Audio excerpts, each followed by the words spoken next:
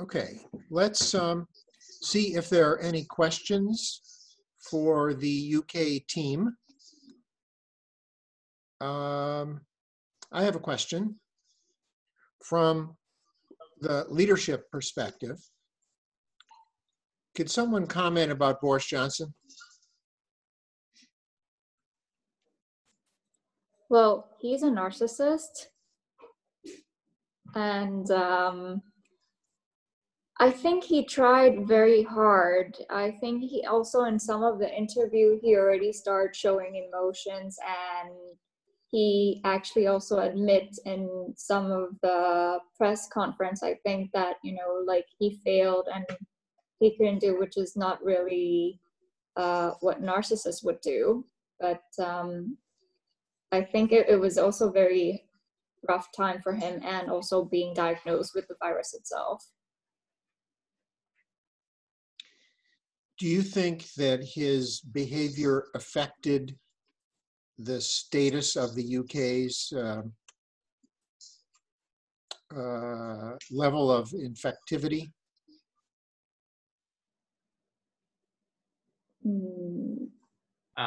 Sorry, is it okay if I answer? Yeah, sure. Yeah, sure, go for it. Yeah, I think if you compare the UK to other countries, like Germany and in Scandinavia, minus Sweden, I think what he and his team decided to do backfired. And this is why the UK has one of the highest death tolls. They decided to go a different route than other countries were doing after Italy and Spain were getting hit extremely hard.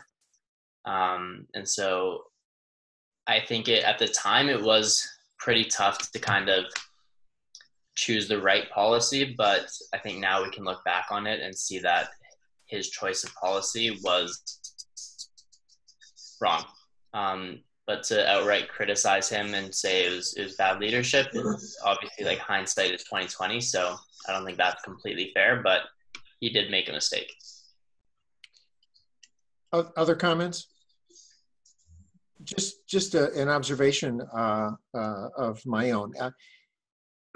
My understanding of public health communication is that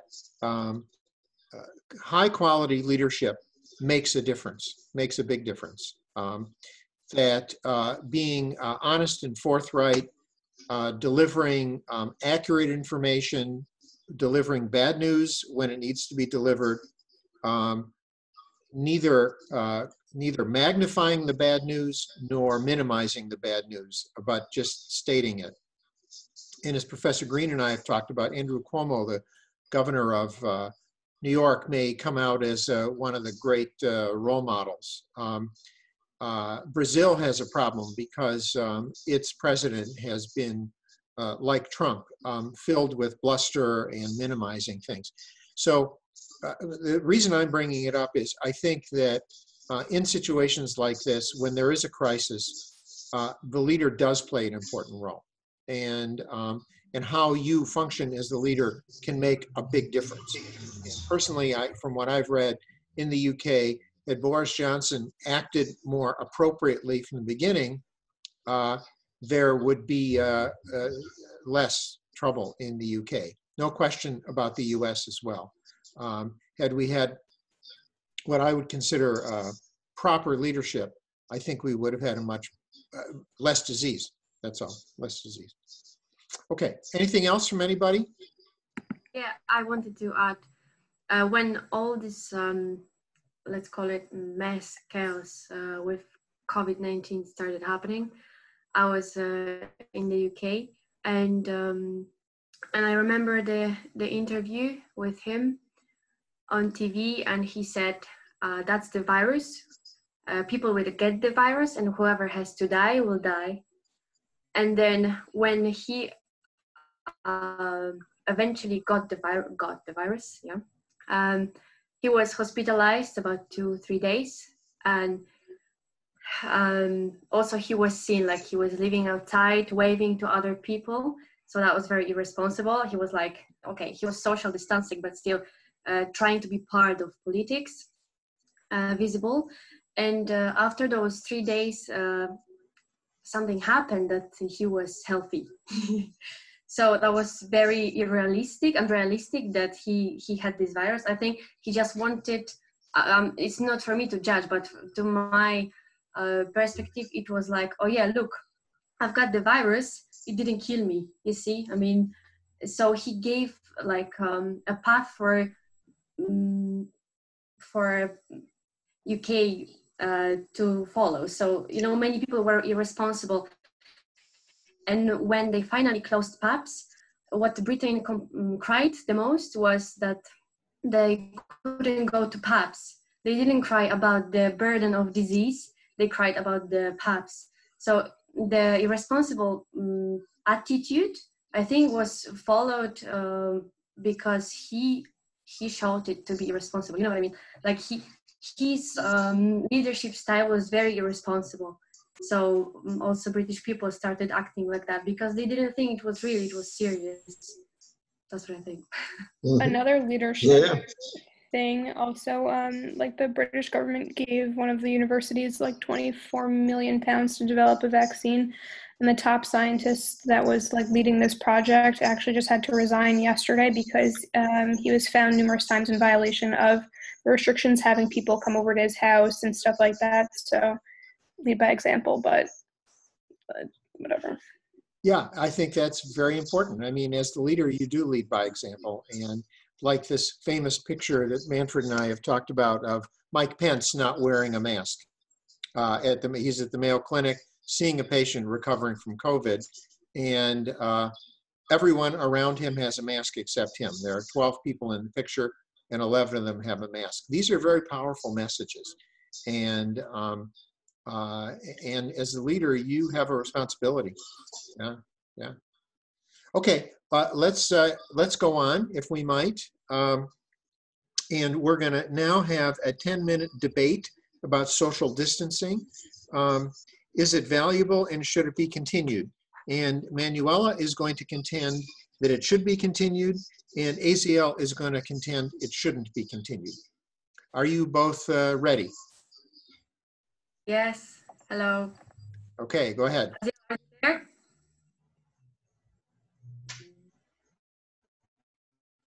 Aziel, are you there? Yeah. Oh, nice. Great. Okay, so let's start. Let's start from what social distancing is. So according to CDC, social distancing, also called physical distancing, means keeping distance, keeping space between yourself and other people outside of your home.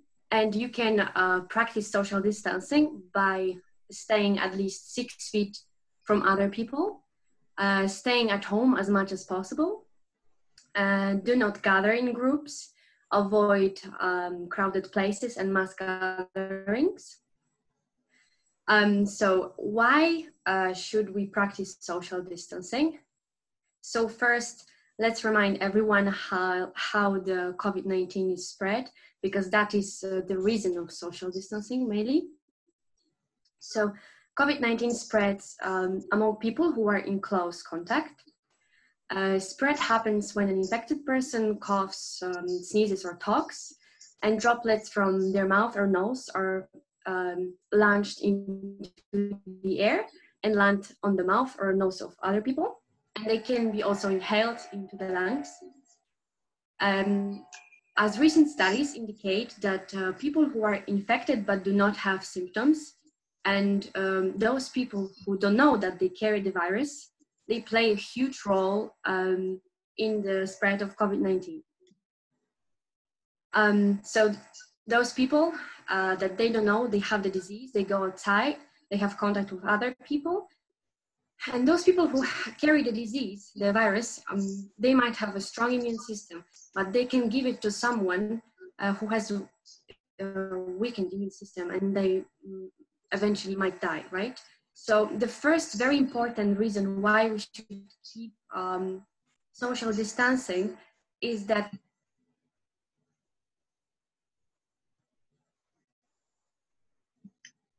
something happened to the Wi-Fi. And you froze. I think Emmanuel lost connection. There she is. Yeah, I'm Hello? here. I'm here. Okay, good. You're back. Okay. Yeah. Oh my god. Oh my god. So, what was?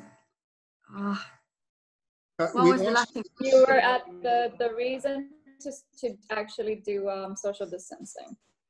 Okay. So the first reason for continuing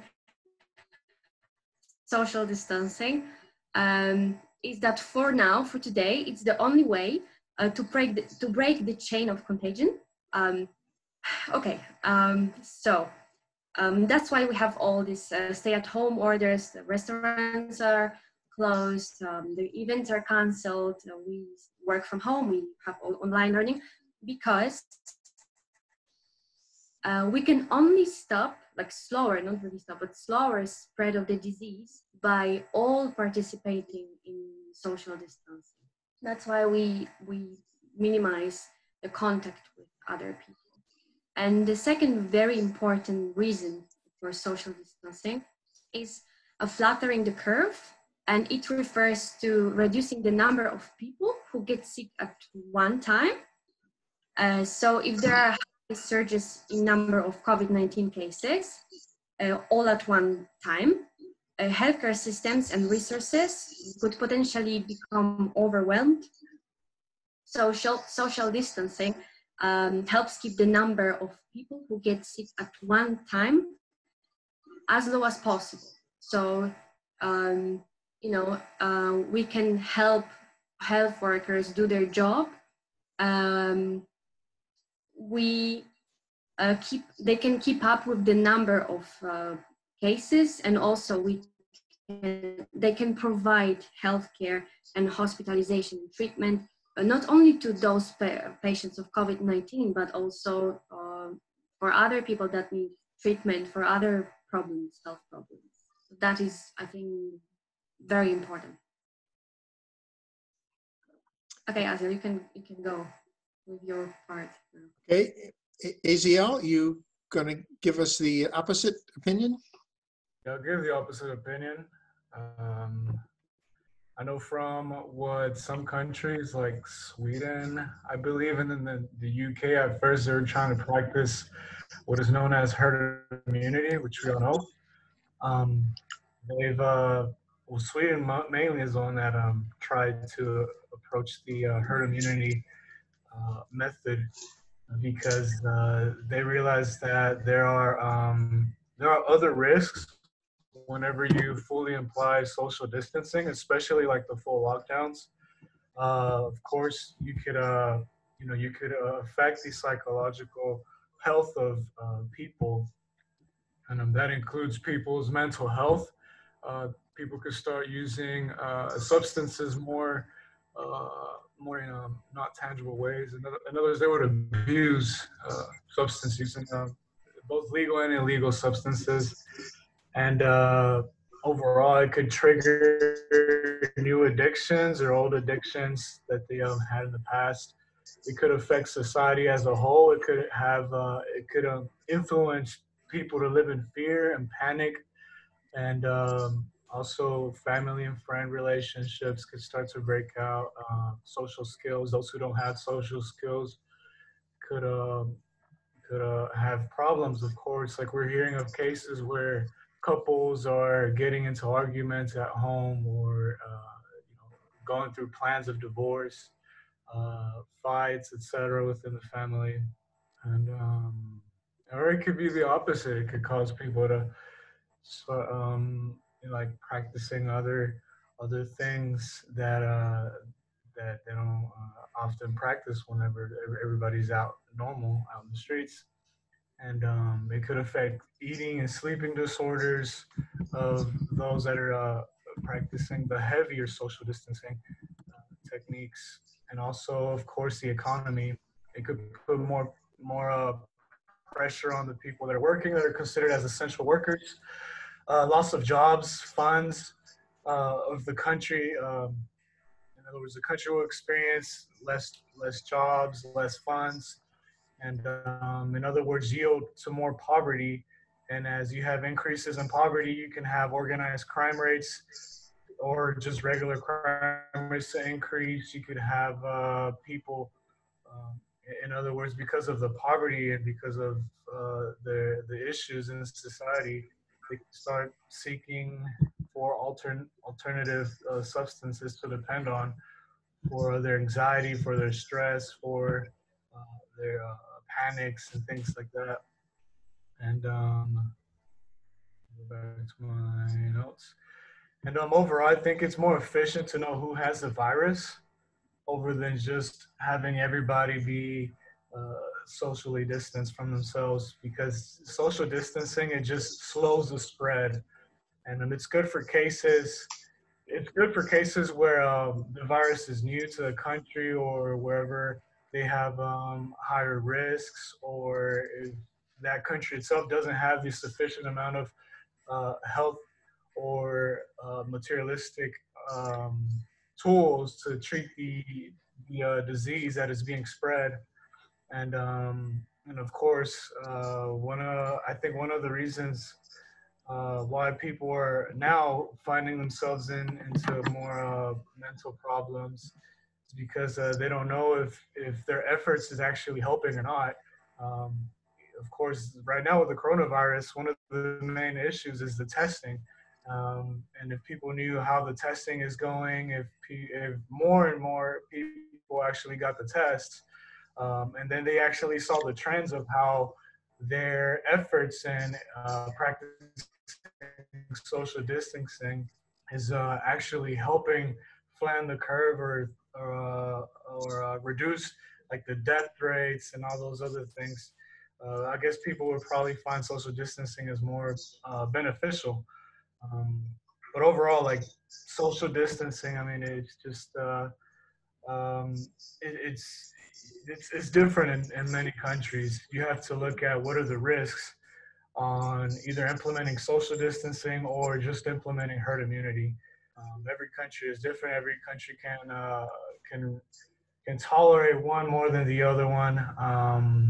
For me, as an opinion, for me, like let's say in like Kenya was being discussed earlier, they have a greater population that are young, and if they practice herd immunity, they wouldn't have that much of an issue. But like let's say in Italy, they have a large population, which is elderly, like above the age of the working class of younger adults, and of course the disease would spread quicker for them, and it would be more devastating if they practiced the whole herd immunity technique to fight against the virus. And but overall, I guess just knowing who has the virus would be more helpful. And also, it's not enough to just say practice social distancing. You still have to practice your personal hygiene. You have to use the PPE, personal protective equipment, etc., masks, and because in the end, the disease is not going away. Dr. Green just emphasized that the disease is going to stay with us, and are we just going to live in quarantine, or are we just going to live in this social distancing type of, I call it type of like fear pressure technique, like all the rest of our lives? Because there's many risks, and we just have to know what risks we must face, or what risks we have to be able to balance, so we can in other words just keep going. Okay, good. Thank you. And there's time for 1 minute for one question or comment. Anybody want to say anything? Okay, good.